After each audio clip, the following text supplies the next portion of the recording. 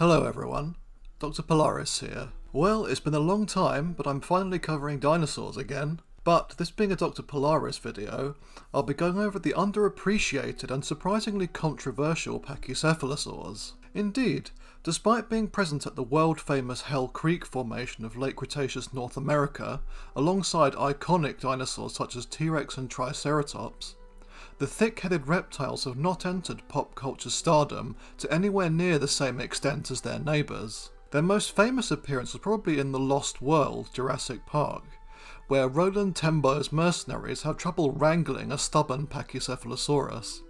Although I personally do strongly remember the so-called Dracorex from Primeval, and I'm glad that the group as a whole have been featured in Season 2 of Prehistoric Planet. The reason that these animals have not developed iconic status is probably due to the fact they were relatively modestly sized herbivores between 60 centimeters and 4.5 meters long, with this also being the fate of the many other small ornithischians, which are generally seen as being also-rans. However, I am of the opinion that Pachycephalosaurs are actually very interesting, and there is much to say about them. These bipedal animals are defined by the possession of thickened, heavily ossified skulls, wide torsos with expansive gut cavities, and small leaf-shaped teeth, well suited for cutting and slicing vegetation. Interestingly, Pachycephalosaur premaxillary teeth in the upper jaw were larger and often fang-like, with it being suggested that these may indicate a more omnivorous diet. Perhaps, like some modern ungulates, these dinosaurs may have supplemented their largely herbivorous diets with insects and possibly even carrion or small vertebrates. All species also possessed heavily ossified skulls, which varied from flat and partially raised in basal forms to the domed, high-crowned heads of derived genera such as adult individuals of Pachycephalosaurus. In some genera, it has turned out that the flat-headed forms actually represent either juveniles or females, but more on that later. The function of their greatly thickened skulls has generated a sizable amount of debate amongst paleontologists. For most of the 20th century, it was thought that the skull dome was utilised in head-butting behaviour, similar to that of modern bighorn sheep or muskox. Anatomical evidence for combative behaviour includes vertebral articulations providing spinal rigidity, and the shape of the back indicates strong neck musculature. Also, the rounded shape of the skull would lessen the contacted surface area during headbutting, resulting in glancing blows. Other possibilities include flank butting, defense against predators, or both. However, during the late 90s and early 2000s, several studies proposed that Pachycephalosaurs could not engage in direct headbutting due to the spongy nature of their cranial bones and the supposed inability of their necks to resist high-impact collisions. A role in species recognition and signalling was proposed instead. More recent studies have questioned these assumptions, such as one conducted in 2013 by Peterson, Dickler and Longrit, that found evidence for widespread cranial damage in multiple genera of dome-headed Pachycephalosaurs. The frequency of such injuries provides strong evidence that these animals did indeed engage in head-on ramming behaviour. The rear of the skull is notable for the presence of a bony shelf, which often housed small spiky horns, which were almost certainly utilised for display and sexual signalling.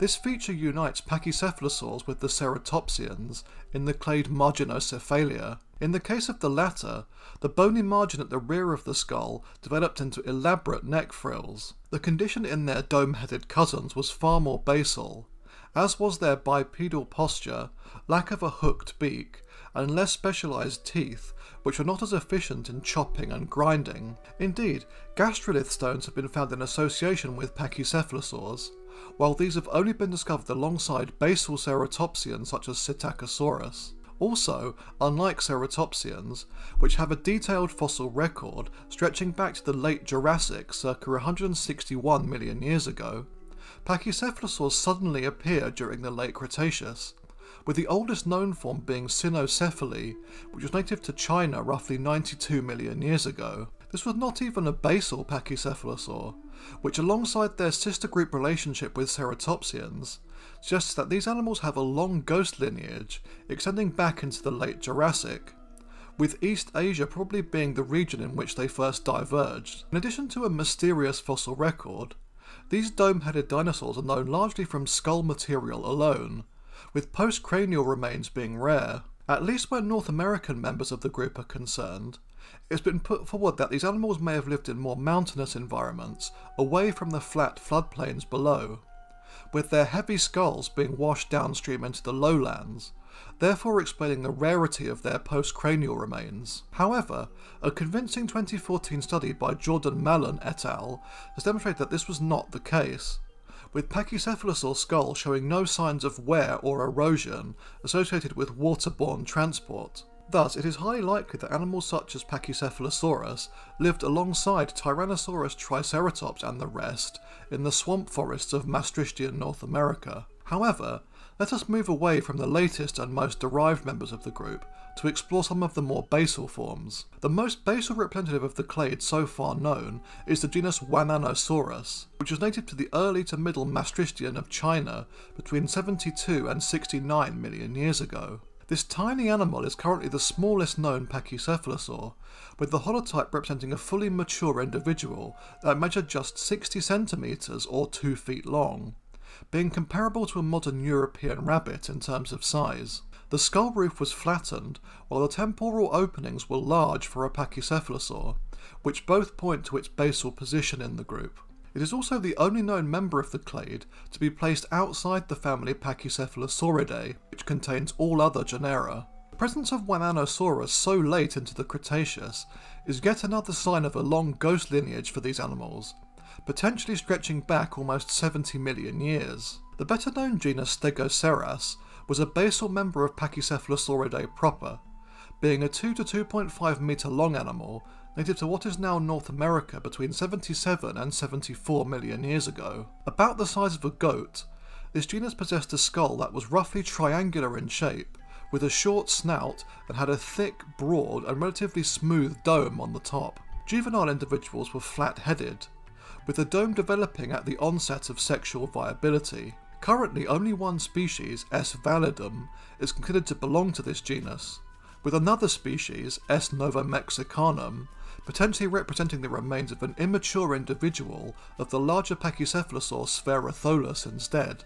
The teeth of Stegoceras were small and leaf-shaped, with tests indicating a broad herbivorous diet composed of low-growing plants. As in other members of the group, the function of the skull dome in this animal has been the subject of debate, with most recent studies confirming that Stegoceras was certainly capable of taking head-on collisions, with the stiffened tail and stocky hind limbs enabling a degree of shock absorption. As in modern artiodactyls, the skull dome also likely served as a display structure as well, with some conflicts being resolved through threat rather than violence. Among adult specimens, it has been found that those with the tallest domes possessed the most injuries, suggesting that these individuals may have been territorial males. Other pachycephalosaurs also possess distinctive anatomical features. The basal Goyocephaly, for example, was a flat-headed genus less than 2 meters long and had notably heterodont dentition, with large fang-like teeth at the premaxilla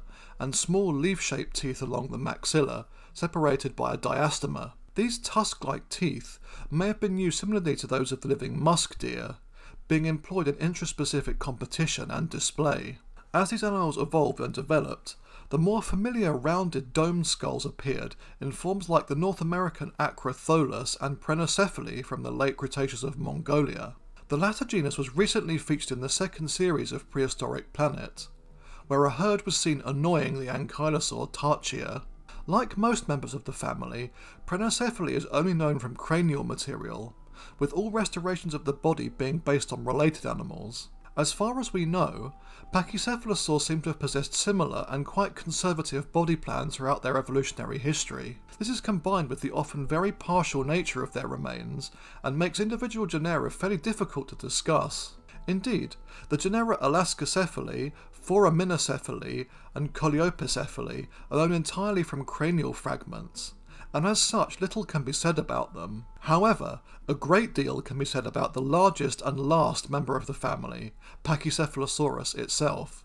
This genus was native to the Hell Creek Formation of western North America between 70 and 66 million years ago. Although only known from a single well-preserved skull and additional cranial fragments, it was almost certainly the largest Pachycephalosaur so far described, with a skull roof up to 10 inches thick and the entire animal is estimated to have measured about 4.5 metres or 14.8 feet long. It would have weighed between 370 and 450 kilograms, or up to 990 pounds, being comparable to large modern deer such as the elk or wapiti in terms of size.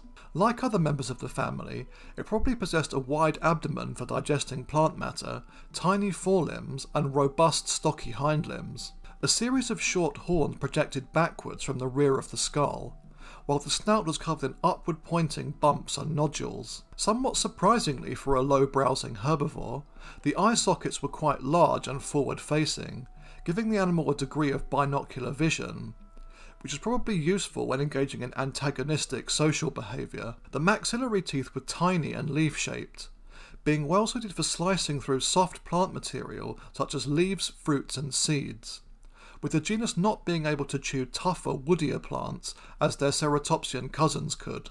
The premaxillary teeth on the other hand were sharp and blade-like, which is a common feature of Pachycephalosaurs and suggests that the animal may have included insects or a small amount of meat in its diet. Although it is currently accepted that this genus was probably the only representative of its family at Hell Creek, it was once thought that it shared this environment with two closely related genera, with these being Stygimoloch and Dracorex. The former is only known from a juvenile skull with a reduced dome and large spikes, while the latter, also known only from a juvenile skull, had a seemingly flat head with short spiky horns. Due to their unique cranial ornamentation, they were seen as separate species for a number of years. However, in 2007, paleontologist Jack Horner argued that Stygimoloch and Dracorex actually represented juvenile individuals of Pachycephalosaurus, with the animals losing their spiky horns and developing thick cranial domes as they aged into maturity. This hypothesis has gained wide support,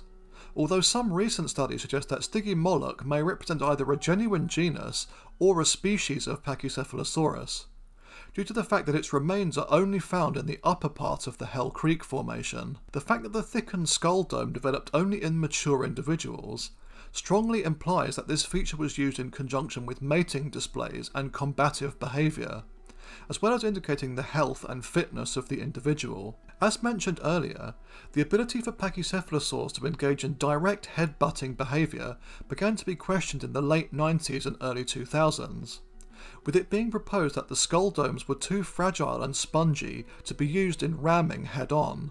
Instead, flank butting was seen as being more likely. However, examinations of cranial lesions in this genus and comparisons with living head-striking artiodactyls, such as the bighorn sheep, strongly imply that these animals were engaging in headbutting, with the flat-headed specimens lacking any such damage. In addition to the controversial Stygimoloch, Pachycephalosaurus would have lived alongside another member of the family, Spheratholus, in Maastrichtian Laramidia. The genus was roughly half the size of its larger relative, and was a highly derived animal, possessing a tall, rounded skull dome.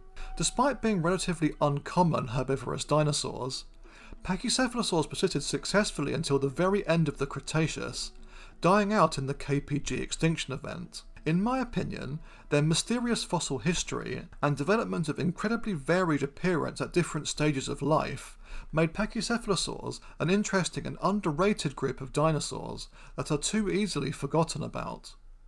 I hope that this video can serve to remedy this situation somewhat. Thanks for watching, everyone. The next episode will be covering the evolutionary development of the monotremes and their possible basal relatives, the Australosphenodons. See you again soon. Cheerio.